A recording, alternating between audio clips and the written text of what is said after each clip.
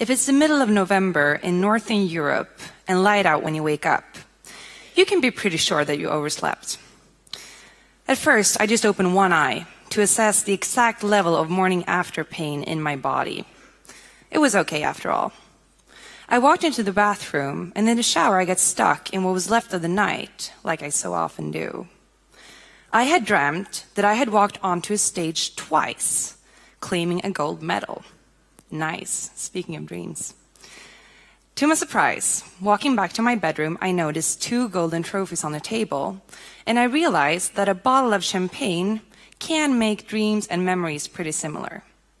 I had actually picked up 2 golds.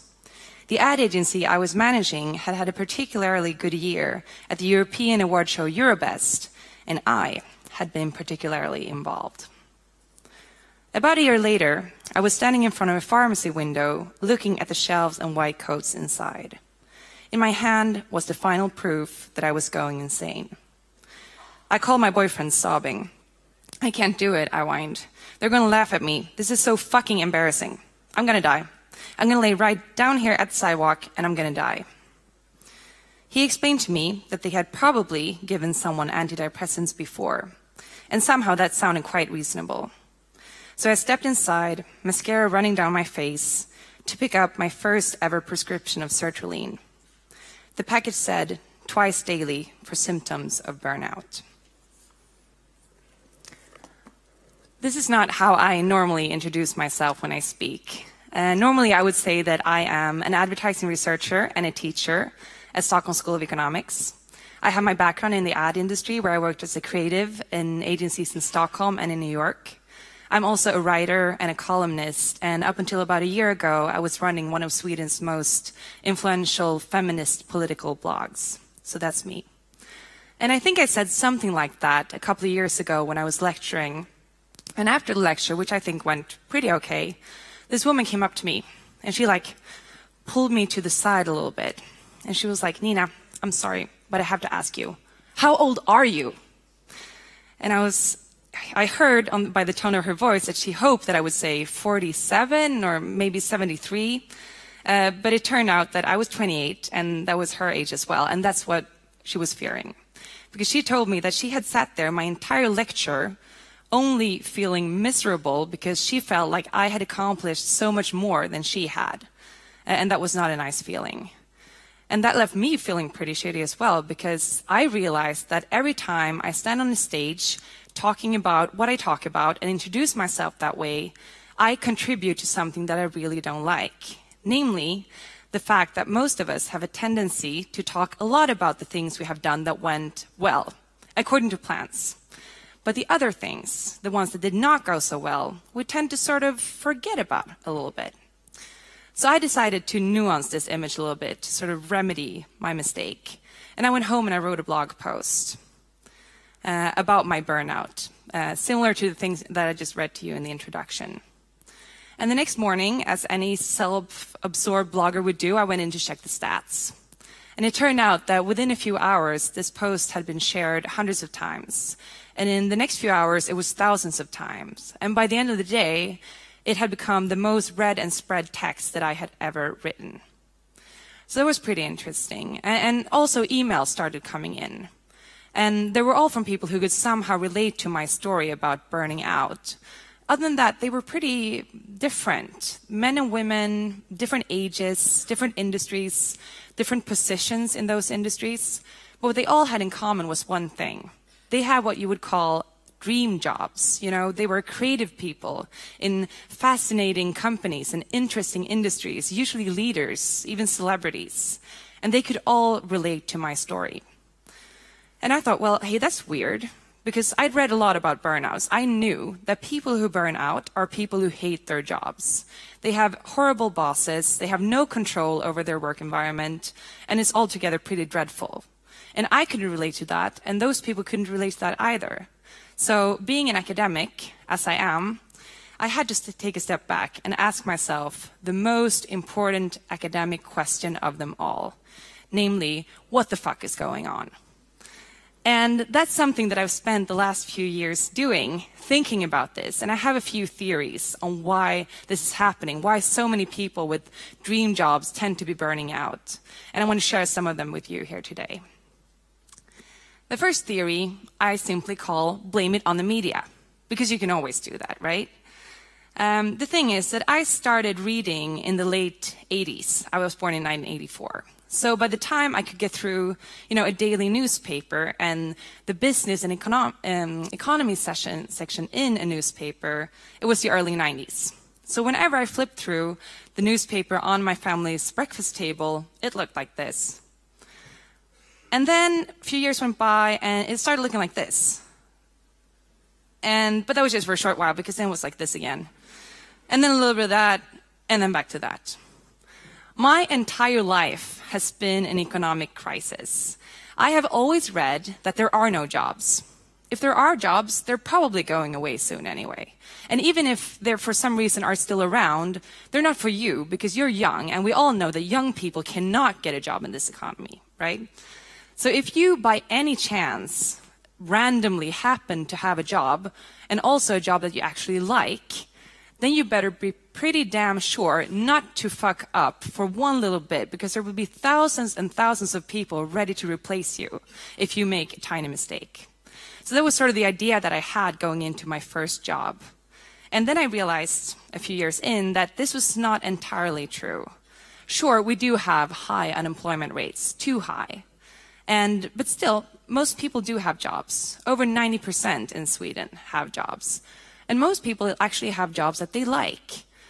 But even though I knew that for a fact, after a while, it was still really hard to shake that feeling that everything I had, the job that I really loved, was temporary, and that it could be taken away from me at any time if I didn't try hard enough.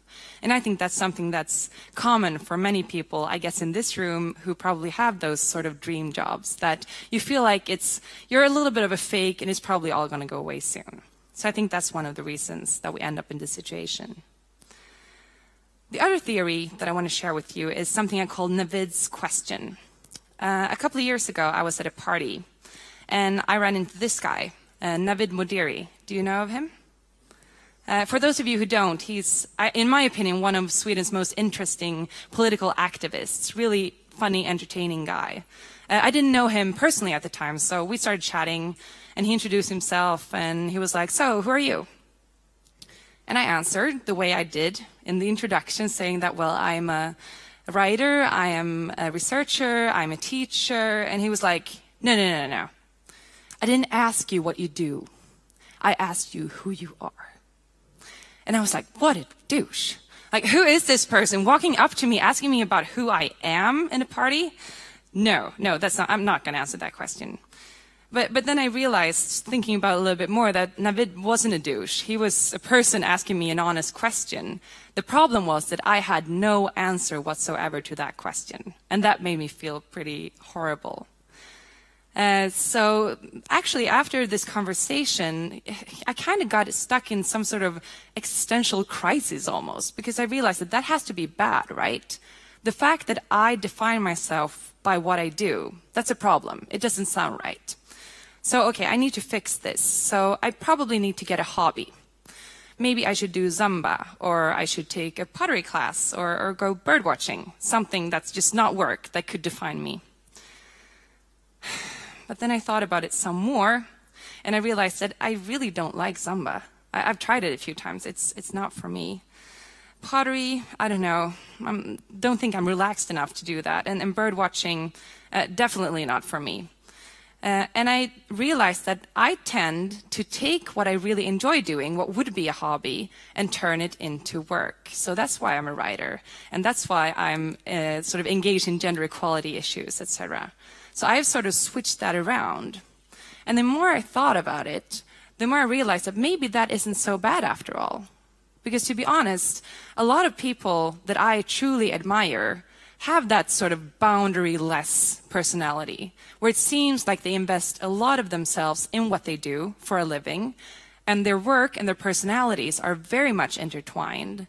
And I think that's one of the things you need in order to be able to go that far, to really invent new things. So to be honest, I think that the world needs more people like this and maybe less people who do pottery, probably. But, and here's the key, what the world doesn't need are more people who burn out.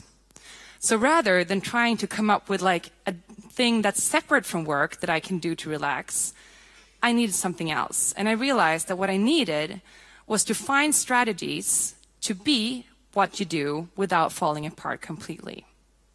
And that's something that I've been trying to achieve ever since, like in the last few years, coming back from my burnout and trying to carve out a new way to work that is probably a little bit more sustainable. And I think this is particularly important to those of you who feel like you actually have a dream job. You do exactly what you want and you find it meaningful and you find it fun and you find it in every way rewarding. This is for you specifically. So I've tried many strategies over the last few years. Some of them have worked well, some of them have not worked so well, but I want to share 3 of the most successful ones with you. So bear with me. The first one is that I think we need to think energy rather than time. We live in a society that is completely obsessed with time. We talk about full-time, part-time, half-time. We have overtime. We have 8-hour workdays. We have 40-hour work weeks. We have 5 weeks of vacation. We have X amounts of parental leave. It's always defined by the time it takes to do something. However, that is not based on the reality of work life today. It's based on like an industrial economy, industrial revolution type economy where people were mostly working in factories or farming and where actually another hour of work would lead to another hour of output. Then it makes sense to count it that way. But for us today, it doesn't look like that for most of us. We have work days that are completely different from day to day. It may be that one day, like today, you're all sitting here, you're enjoying yourselves. After this, you might go to the after-conference party and you might go out for dinner with colleagues, and you have worked for 15 hours without even knowing it. It was probably giving you energy rather than taking it. However, another time, it might be that you have a presentation that you have to give in front of 300 people. And that can be a little bit draining. So maybe that day, you need to stop working after 1 hour and feel the exact same level of energy invested that you did another day where you actually worked 15 hours. So I think it's very important that we stop focusing so much about how long it takes to do something and more about how we feel after doing it. So that's one thing that I think we need to keep in mind. The second strategy is a little bit depressing. It is that we all have to remember that nobody gives a shit. And I know this is news because most of us feel like we're in the center of the universe at all times and everyone's revolving around us. But to be honest, that is not the case. Most people in the world have no idea who you are. I'm sorry. They don't even know that you exist. And then we have the few people who are closer to you who actually know that you exist.